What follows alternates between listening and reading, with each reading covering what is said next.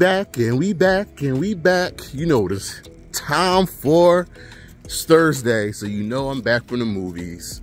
And what did we see? Well, the Marvels, the next MCU movie, part of phase, I think we're in phase 5.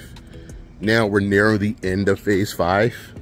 And this serves as a direct sequel to both Captain Marvel, the movie, and Miss Marvel, the series. It is written and directed by Nega-Bands, whom you may know from the last movie I think she directed was the Candyman movie, which was also really good. But we have the Marvels. Our principal players are back. Actually, this also serves as kind of a sequel to Nick Fury as well. So in addition to Nick Fury, played by Samuel L. Jackson, we have back Brie Larson as Captain Marvel, Tiana Paris as Monica Rambeau. She has no code name yet, and Iman Vellani as Miss Marvel, who is just perfect. She's just absolutely awesome. So, what is this movie? Well, the plot is very, very simple. Zoe Ashton plays Den-barr. She is kind of the new Ronin accuser of the Kree. She has his hammer, and essentially she is opening jump points around the galaxy close enough to planets to absorb a resource to bring back the Kree homeworld. Not bring back, but make it healthy again, the Kree homeworld of Hala, which was destroyed in the Captain Marvel movie when Captain Marvel destroyed the Supreme Intelligence. So, that's the plot. And the subplot is Monica's, Carol's, and Kamala's powers are entangled because they're all based off of light. Carol can absorb it, Monica can see it, Kamala can turn light into physical matter. I'm still never gonna go over them changing Kamala's powers from the comic book, but I digress. They're making it work. Say less. So their powers are being entangled. So we come to find out that the bangle that Kamala has is something special. And if you know your comic book history, if you know the Kree, you can actually guess and figure out what her bangle actually is. And that's one of the core pieces in this movie. So the three have to team up along with Nick Fury. Kamala's parents and brother are there as well. I'm gonna stop Den-barr. And it's simple. It's literally that simple. The movie actually isn't even long. It's just under 2 hours long. It's like 1:40, I think, if that. If that ultimately helps the movie. Let me get my face in here. The movie works best when it's centered around our three leads. So we have Kamala's fangirling of Captain Marvel, and then we have the relationship between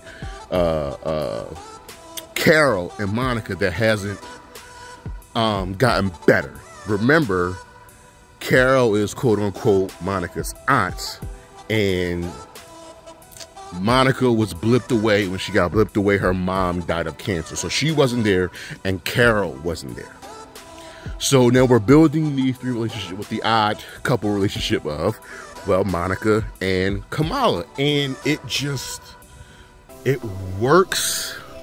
I know Brie Larson catches a lot of flack. I think Brie Larson is absolutely amazing, and I want her just to be a little bit more tough, a little more rough playing Captain Marvel, just a little bit more stern, but still showing their heart.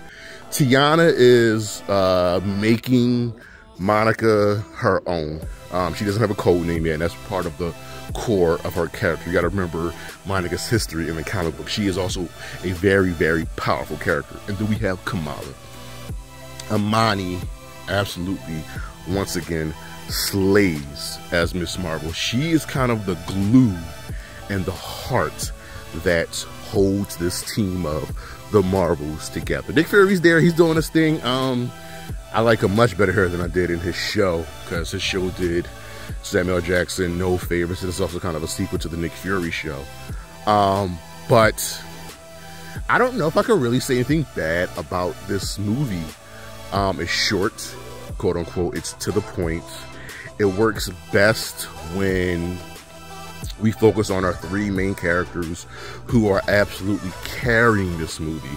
The movie's got enough comedy to hold you. It's got enough heart to hold you. It's very, very touching. CGI can get a little bit wonky here and there because we know the story of Marvel and their computer artists. The script is fine. It's like tight, and it's not trying to do too much. I actually enjoyed this.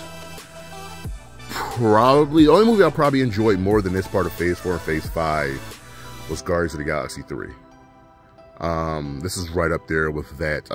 Guardians 3 is still like the best of the last phase, but this is just, it's good. It's got two really, really good and powerful post-credit scenes.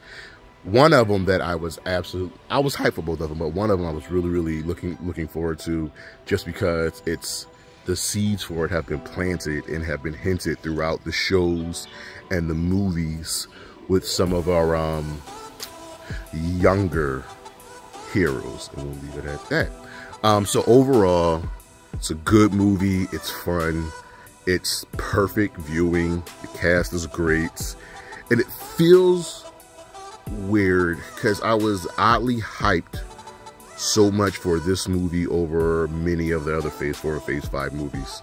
And we know that these core characters, Captain Marvel, Miss Marvel, and I want to keep calling her Spectrum, she doesn't have a name yet, Monica, will be back.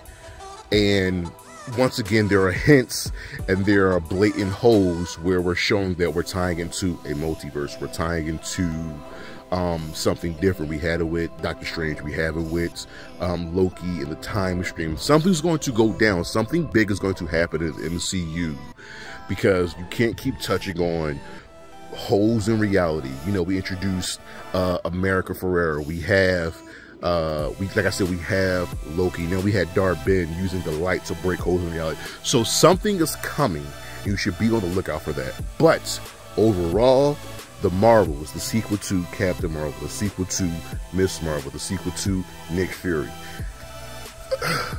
I'm giving it a 7.5 out of 10.